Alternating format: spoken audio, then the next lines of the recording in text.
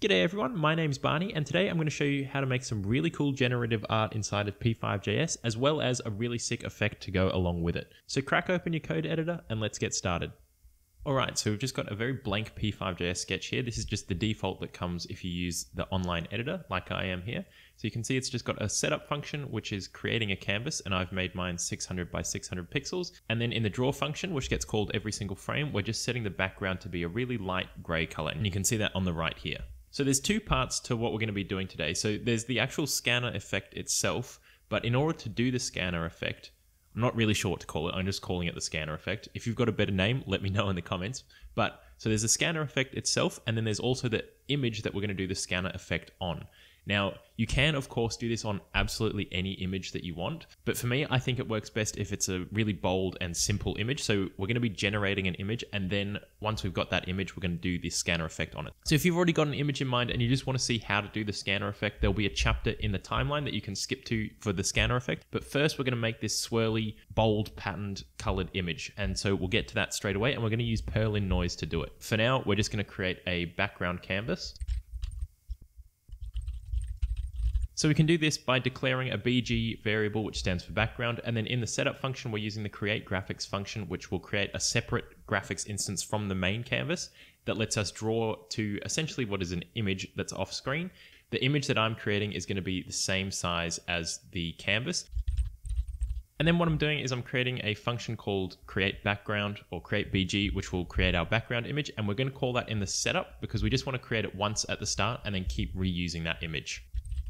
But of course, calling this function won't actually do anything yet because our createBG function is empty. So let's start working on filling that out. So what we're going to be doing for the background is using Perlin Noise, but then creating bands within that noise of solid colors. So normally when you do Perlin Noise, people visualize it as just a black to white gradient. And we're going to start with that, and then I'm going to make it all colorful. So for starting with just the black to white gradient, what we're going to do is we're going to loop through all of the pixels in our background image.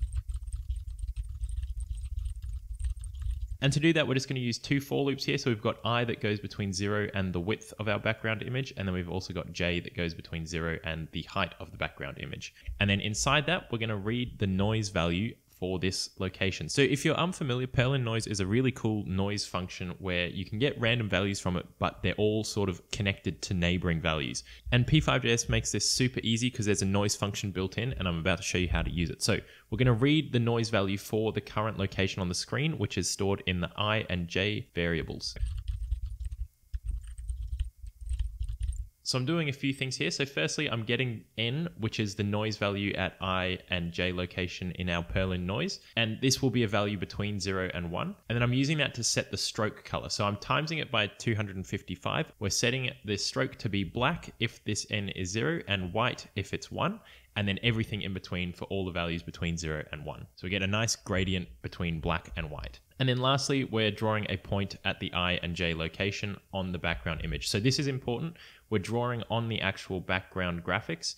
So you can do all of the normal drawing operations on a graphics that you've created with the create graphics. You just have to make sure that you're calling that function on the actual graphic object, because if you leave this off, it'll just do it on the main canvas. So what we're going to do is we're going to replace this background call with drawing our BG image.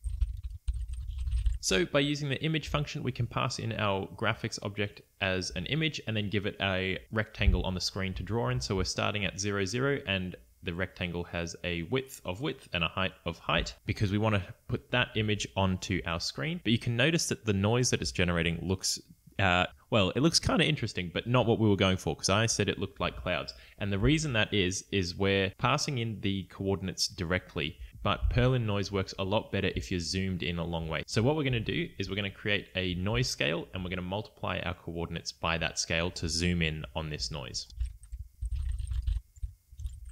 So I've set this noise scale variable to be 0.01, and you can see down here when we're getting the noise, I'm just multiplying our I and J coordinate by that noise scale. And as you can see on the right, we've got that cloudy texture that I was promising before. And this noise scale is something that you can absolutely play around with, and I really encourage you to do that and see how it affects the noise that we get here. But I think I'm happy with this 0.01. So what we're going to do now is move on to making this colored instead of this gradient. So what we need now is a list of colors, and I've actually done a bit of homework on this. I've gotten 4 colors that I think kind of work together. I mean, I'm no artist, so you know, I'm sure you can come up with some much nicer colors than me, but these are the list of colors that I came up with. I've got a reddish color, a green, an orangey yellow, and a blue, and we're going to use these to color in bands of this noise.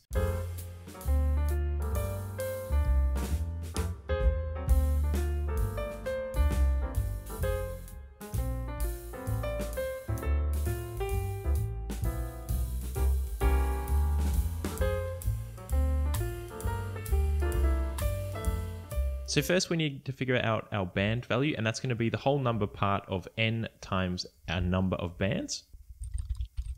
And of course we haven't defined number of bands yet, so we'll do that quickly now. And then we're going to use this band value to figure out which color we need to select. And we do that by using the modulo operator between the band and the number of colors that we've got. And then we can use this color to figure out our color in the colors array and set that as the stroke. And just like that, we've gone from a boring black and white image to some very funky looking colors on the right here. So you can see where before we had smooth transitions between the colors, because we've used this integer operator, we've got these distinct zones of color. You can play around with the number of bands. So if I make this a smaller value, like 8, you can see we get these thicker sections of color. And if we made it something really big, like for example, 32, we get much thinner zones. And I think I'm going to leave it at 16 like I had before. So we've now generated the image that we're going to use for our scanner effect, so we can move on to the effect itself. Now, if you didn't want to go the route of generating an image for this effect, you can upload your own. And to do that, you would come across here to the files of your sketch and you can click upload file. And in here, you can put any image you like. So I've uploaded an image here that is the P5js logo, and I'm going to just use this to demonstrate how you would do it with your own image if you're not going to be using the generated one. So once you've got it uploaded, what you can do is you can create the preload function, which gets called before the setup function, and it allows you to do any sort of loading of stuff that you need. So I've written the preload function, and in it you can see I'm using the load image function to load in the image that I want into the background image. And to do that, you just pass in the name of the file that you want to load. So in this case, I've got p5js.png. I've for the moment just commented out what we've just done where we're generating the image. What we're doing now is we're just directly showing this image that we've loaded as the background image. So that's all you need to do if you want to upload an image and use it yourself. I'm going to go back to using our generated image from before.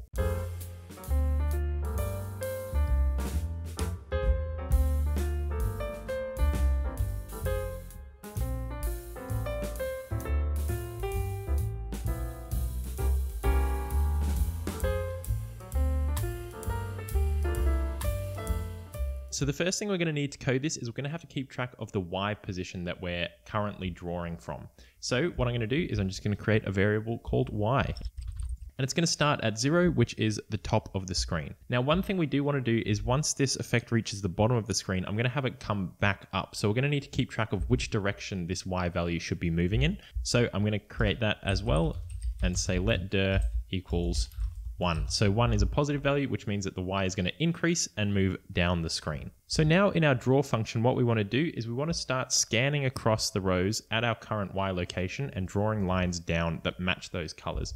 And to do that, we're just going to create a for loop that goes between 0 and the width of the screen.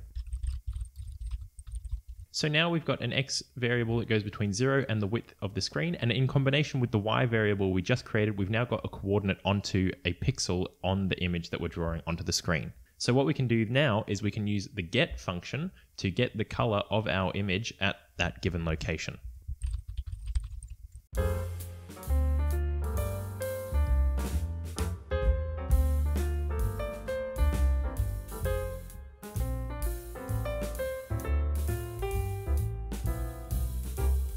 So once we've got that color, we can make that the stroke color and draw a line from this X and Y location to the bottom of the screen.